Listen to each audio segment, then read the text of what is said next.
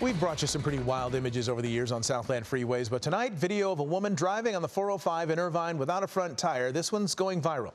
The woman could be seen driving a black Audi with an open tailgate and a missing right front wheel. Sparks flying from the car because she was driving on the rim. The woman didn't stop until she slammed into the back of another car near Quail Hill Shopping Center. She says her car just gave out. Police say the woman was not impaired and they didn't arrest her. The case, though, is under investigation. Hello, I'm Mark Brown. Get more great ABC7 content by clicking the subscribe button for our YouTube channel. And download the ABC7 Los Angeles streaming app on Fire TV, Android TV, Apple TV, and Roku to watch on your TV.